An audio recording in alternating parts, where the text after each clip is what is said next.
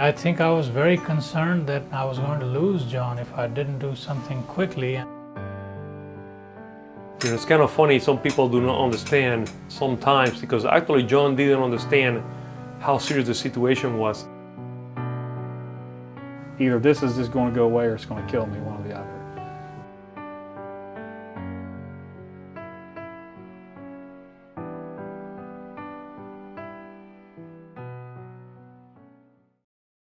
In 2004, I competed in the Mr. North American Championships and did very well. I ended up in 4th place. It's a pro qualifier, so top guys in the country. And was the best, at that time, the best I think I'd ever dieted. I felt great. Things were going really well. My job was going well at the bank, and you know, just a lot of good things were happening at that point in our life.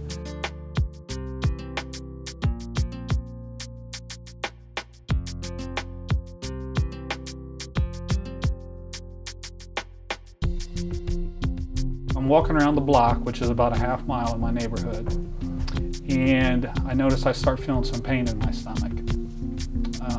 It's a light pain. It's nothing real bad, but the bottom line is, so I had to use, it felt like I had to use the restroom, kind of. So, you know, this pain as the week went on, and the next week just gradually intensified, and it was something that, you know, when you're dieting, you're eating a lot of protein. You know, hey, maybe I'm not eating enough fiber, so you know, maybe that's causing it. At this point, it didn't seem like something real serious.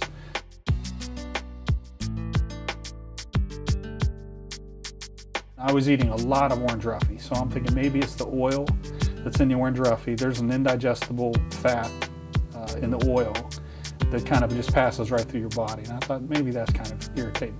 So I took the orange roughy out of my diet, went more to chicken, and nothing changed. It just kept getting a little worse, a little worse, and a little worse.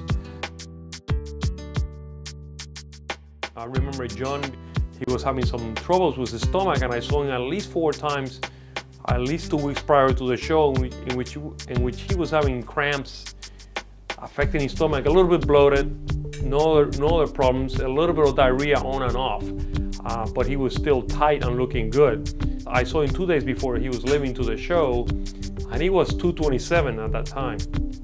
At that point, I thought that the pain had pretty well peaked.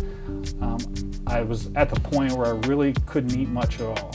So I was eating very, very small portions of food. You know, my normal 6, 8, 10 ounce portion of protein would be 2 ounces. My normal cup of oatmeal would be 1/4 of a cup. Really, really small portions of food. And even at those portions, still my stomach would swell up. It was very painful, and those spasms just would not go away.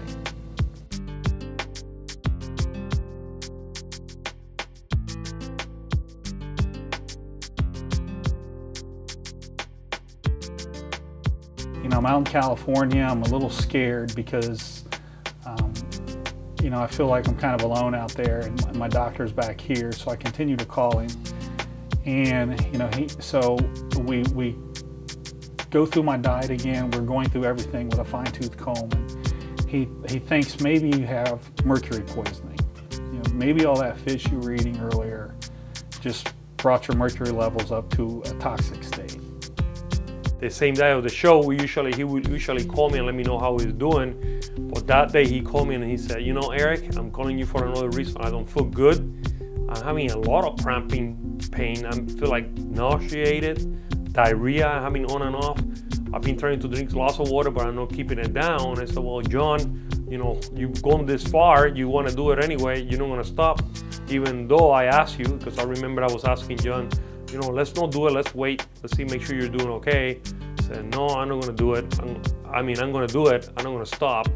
I do the Mr. Los Angeles, felt absolutely horrible. It was probably the worst I've ever felt for a show. And we stayed out there for that week, and then the following week was the Mr. USA in Las Vegas.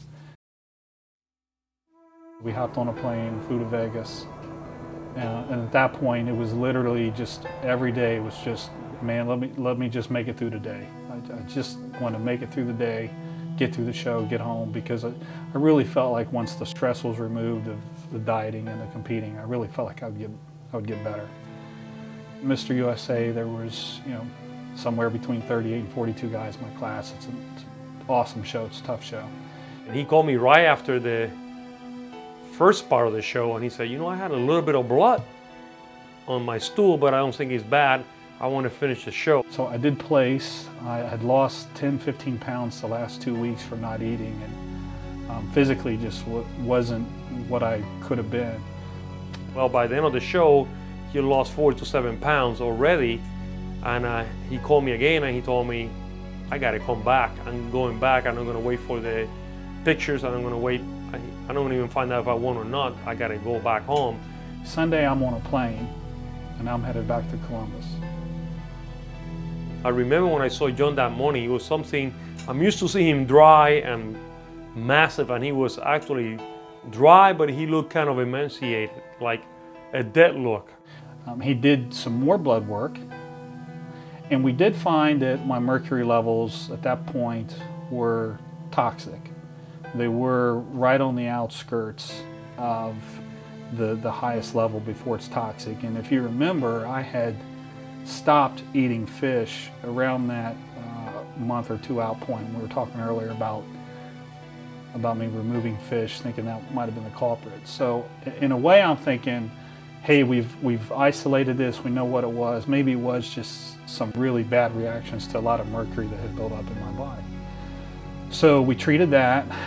They actually put me on all kinds of IVs, some hydration IVs, and then some, you know, powerful amino acids and some other things to make me feel better. And they sent me home, and I fully expected at that point to start getting better.